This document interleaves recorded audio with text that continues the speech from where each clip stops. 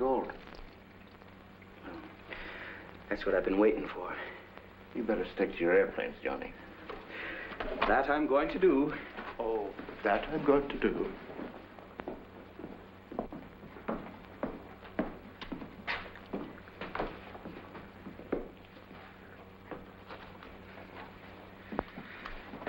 Isn't that nice? You'll never get me to risk my neck in little teensy things like them.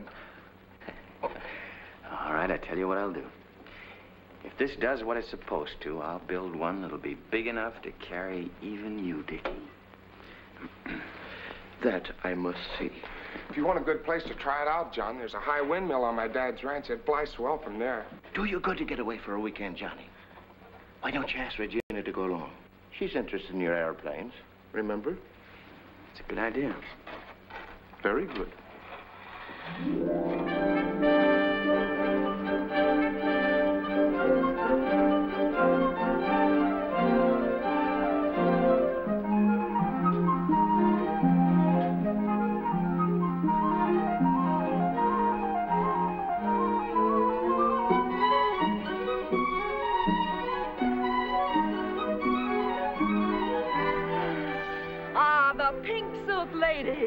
You can wait for your old buzzer if he thinks she flies much faster. Well, a pink silk lady should be a high flyer. And the lady must live up to her reputation. Well, Nap, you're an old dog, and you've been with me ever since you were a little bitty pup. But you never saw anything like this.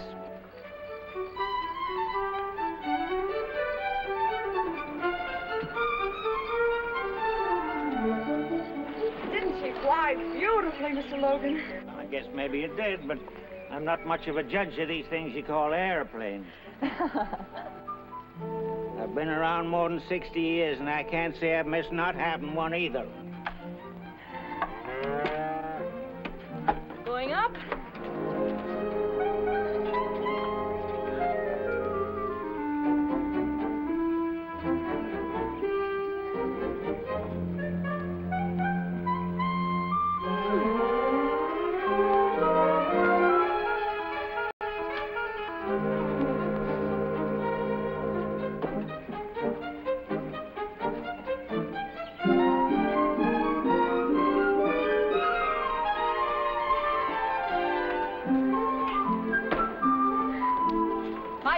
Lady, I'll fly that old buzzard every time, but those Logan boys won't admit it.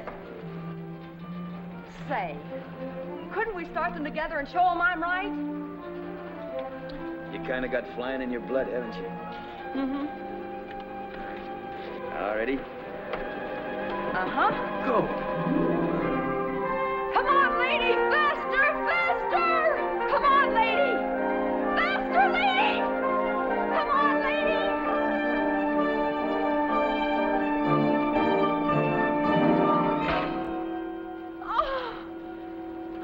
She badly broken. Is it busted? Just a wing. Oh, that's easy to fix. If I could only build a large one that'd fly as well. We will.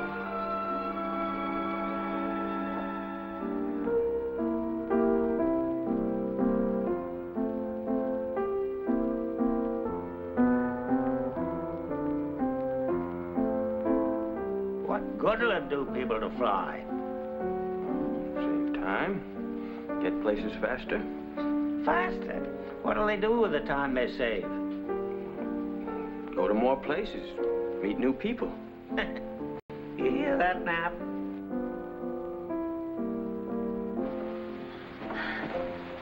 Aren't you going to dance with me, Johnny? I don't know how to... Well, you'll never learn if you don't try. He's saving time for folks. Oh, it's easy, Johnny. It's something like flying. See?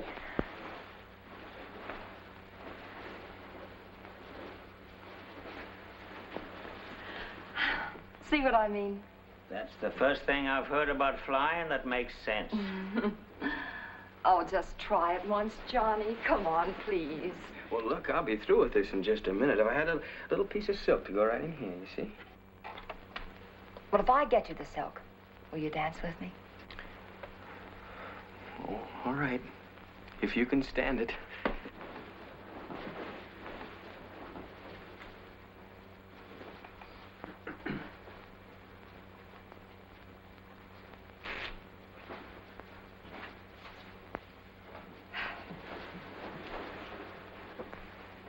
And it's pink, too.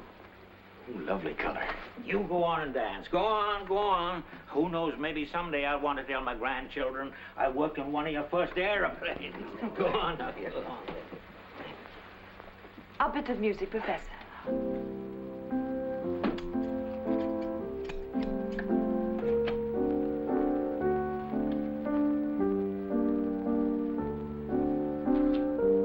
I'm sorry,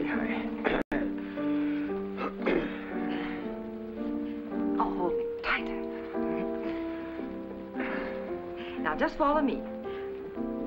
1, 2, 3. 1, 2, 3. 1, 2, 3. 1, 2, 3. 1, 2, 3. 1, 2, 3. Oh, very good. 1, 2, 3. 1, 2, 3. You doing any better? Almost perfect.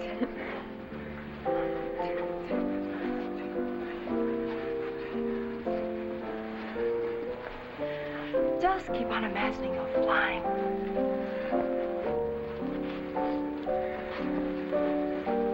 Oh, say, I think I'm gonna like this. Don't hold me so tight, Johnny.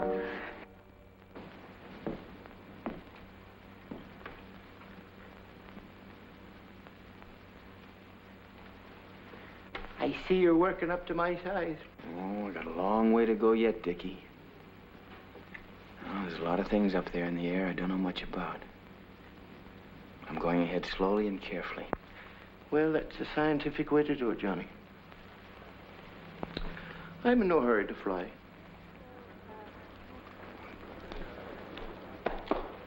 Look out below! Ball flies again!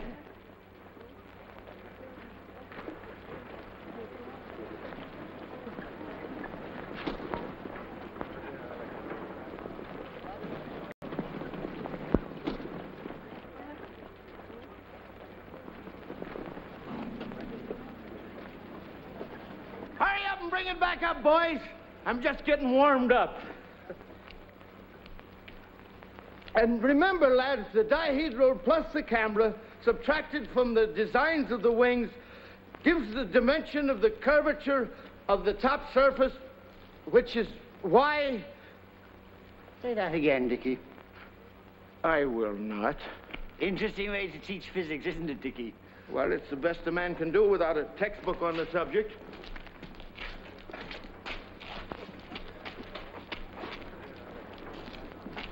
Is it ready, John?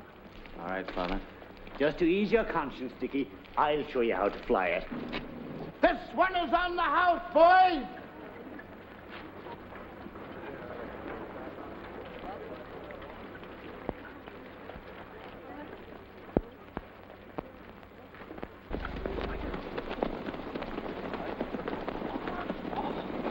How was it, John? Perfect, Father. You big apple polisher. I had it all warmed up for that flight. Is that so? John, what's the trouble with you? I just got kind of dizzy there for a minute. Well, we'll just go down to the doctor right now and see what he thinks. It's nothing to bother the doctor with. Well, maybe it isn't and maybe it is. There are a number of things cause these sudden dizzy attacks. It could be a slight cerebral thrombosis. But I don't think so.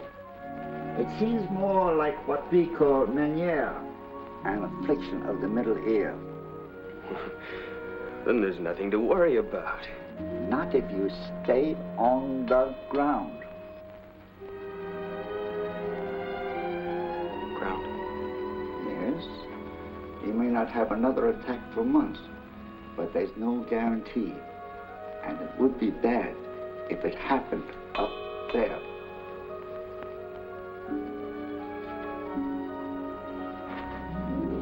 Good morning, Regina. If you're not in too much of a hurry, I'd like a few words with you. Why, yes, Father. It's about Johnny. He hasn't been well lately. I haven't noticed. Yes, I know. He's an exasperating man. He keeps too many things to himself too many times. Well, what's wrong with him? He has vertigo. Dizzy spells that come and go when you least expect it. John must never fly again.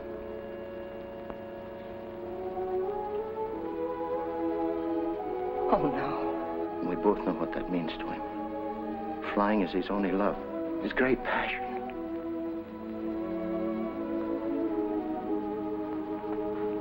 Yes, Father. Flying is his only love. Well, I mean, flying is, well, Oh, I know what you mean. Father, what can we do about it? Regina, I don't know. I was in hopes you might have an idea. You ladies are never without a word. Or, I mean, you ladies are most generally very resourceful. Well, I must not let the ladies down, must I, Father? Indeed, you mustn't. That wouldn't be kosher.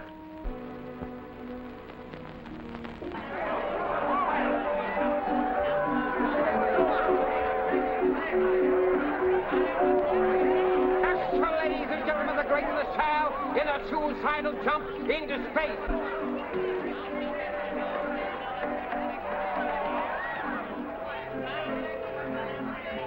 Now concentrate your attention on the balloon because his wave to it is about to jump. And there he goes! Ladies and gentlemen, jumping into space at the tremendous, the astounding altitude of 2,502 feet, 6 inches.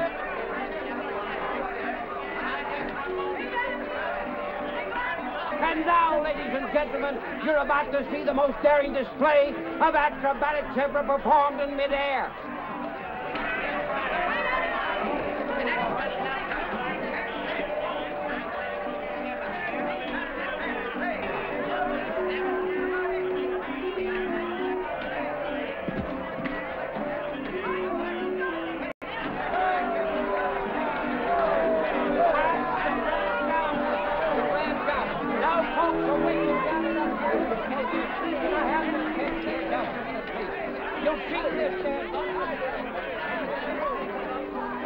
Not bad, huh? Not good.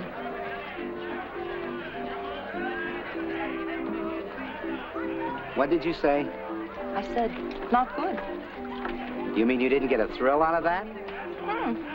Well, there must be something wrong with you. There is. What? I've seen a man fly. You've seen a man do what? Fly. What did this Wonder Man use for wings? His own? An aeroplane. An aerial what? An aeroplane. A machine that flies. Now, if you could fly the way he does, you could take the airplane aloft with your balloon and get way up, cut it loose, and fly down like a graceful bird instead of falling down like an awkward-looking bag of sand. Johnny. This is Mr. Dan Mahoney. Mr. Mahoney, Professor Montgomery. Pleased to meet you, Mr. Mahoney. Dan Mahoney. But everyone knows me as Professor LaSalle. That's my professional nom de plume. Parachute aerial artiste. Balloon jumper, you know. Never like to talk about myself, but I'm known from coast to coast as the most daring in the game. And Mr. Mahoney's very good, too, Johnny. I saw him jump yesterday at Idora Park. Only 2,000 feet, just to keep the crowd satisfied. It didn't seem that high to me. Of course, I wasn't watching closely. Well, just between us, it was 1,200. But that's not bad. 1,200 feet? That's really getting up there, huh? 1,200 feet. Oh, I did better than that at Los Angeles. Guess there's more hot air there. Say, is this the aeroplane you flew, Professor? Yeah, except for the second wing here. Say, I think I've got it. What? If I could take your airplane aloft with a balloon get way up, then cut it loose, where I could fly it down like a graceful bird. That's a good idea. Yeah, it might be a good way to give this a real test. So, you know, I was figuring on taking this down to the Logan Ranch for testing during the Christmas holidays. And you're welcome to come along if you like. Bring your balloon, huh? No, I'm a cinch, Professor. Well, I'll be there with bells on. Can't bring my balloon, though. Lost it. 8 straight passes. And on a 4, the hard way.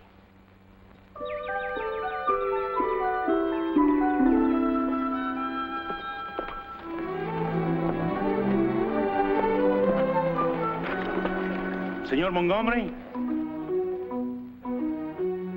I'm John Montgomery. And I, senor, I am Pedro Pedregosa Lopez, the best vaquero in all California, I think. How are you, Pedro? What is this the padre he tells me? He says if I come here, my Jorge will fly.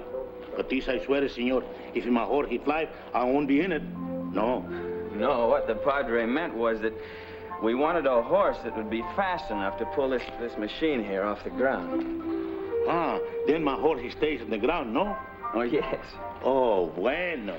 Then I stay on the horse, maybe.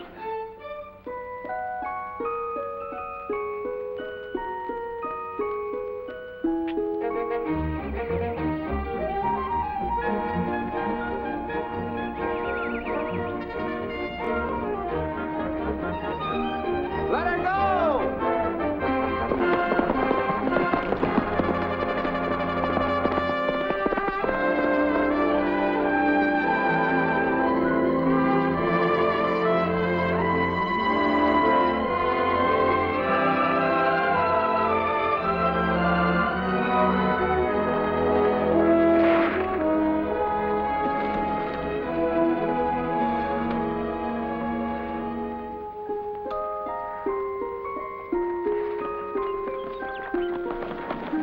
I guess that's the first horse in the world that was ever run over by an aeroplane. Hey, look.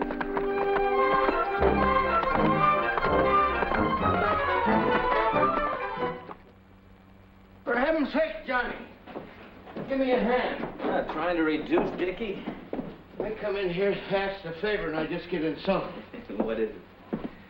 That gold machine. I was up in Placerville over Christmas, and I found some sand that looked good. So I lugged these 2 sacks with me. But if you haven't got time to bother, brother, it's all right with me. Wait a minute. No, I don't want to be in the way. Just run it through the machine when you have time. Look, I have plenty of time right now. Come on here.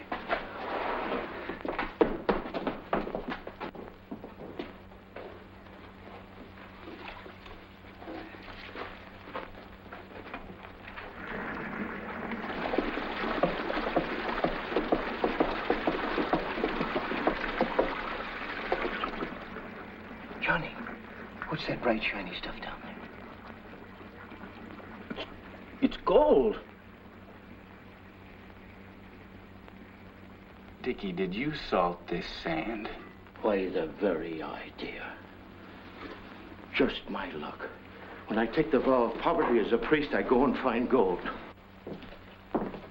Oh, I almost forgot. Father Kent and I were talking about this thing. We got an idea. Yes? We figured that if you had a balloon, you could take it up high and cut it loose and fly it down like a graceful bird. Uh-huh. And we had the good luck to find a man who's going to bring his balloon down here. Here? Of course. Father Kenton thinks you should make the flight to Santa Clara, so we could give it our moral support.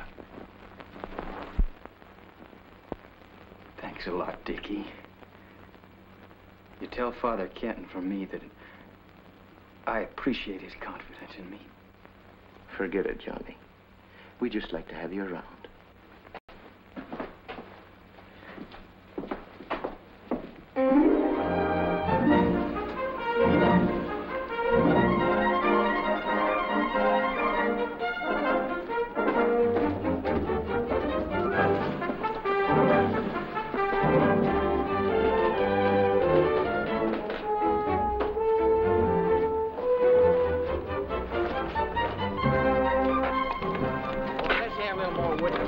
Cool off now. Come on, get some more with it. Okay, boss.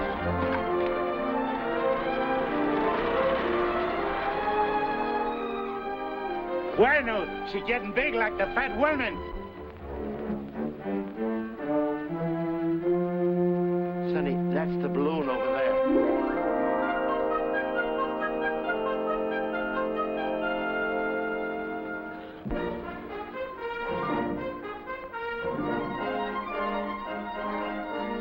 This is the first time the world airplane has ever been blessed.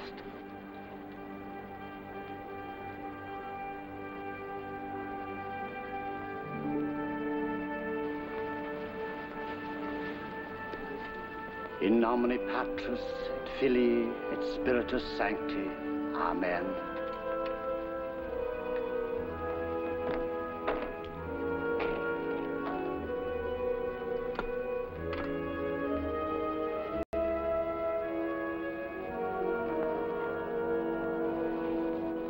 I'm glad you're well enough to be here with us today, Mrs. Montgomery. I wouldn't have missed it for the world.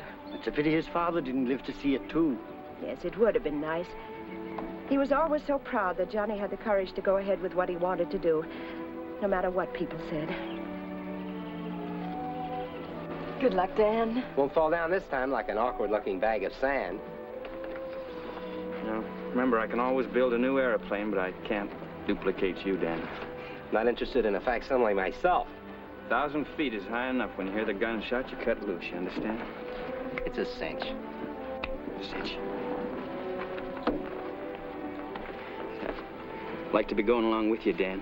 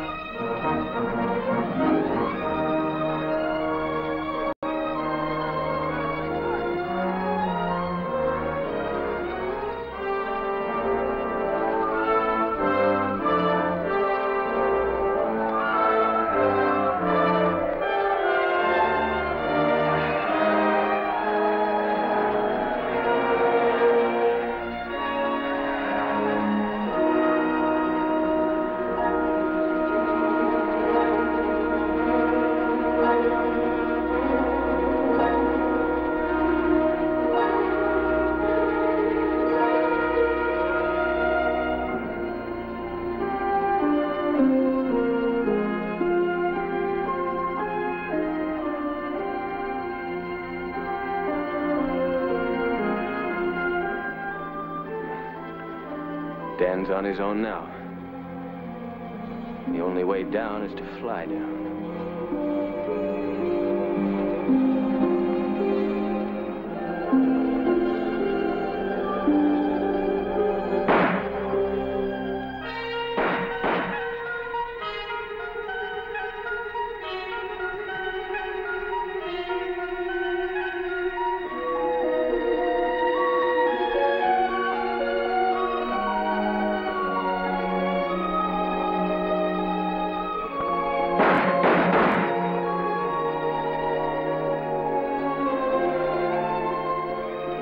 Doesn't break his neck, I ought to.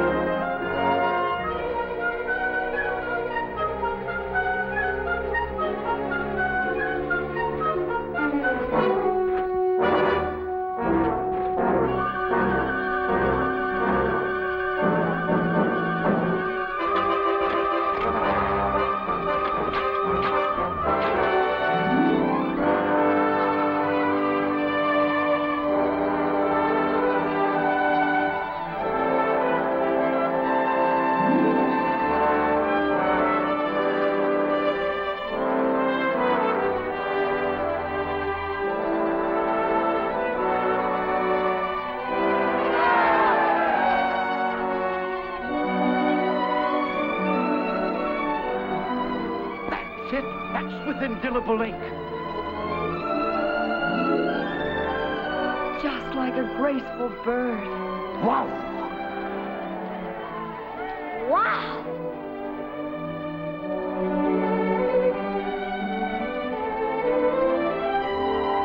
Father Ball, do you think now Johnny has proved he can build a crazy flying machine that can really fly? That he has.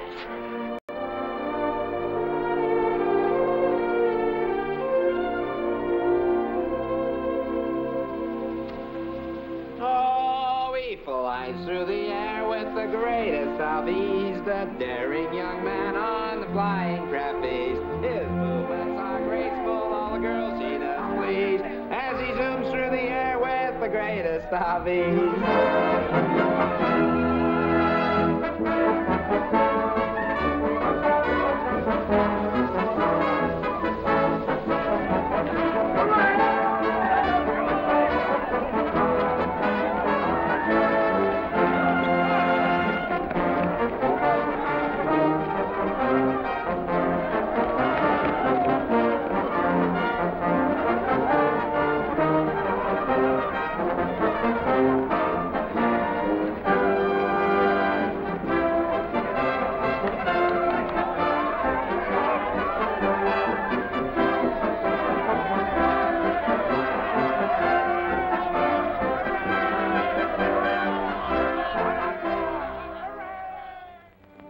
Letters and telegrams of congratulation came from all over the country.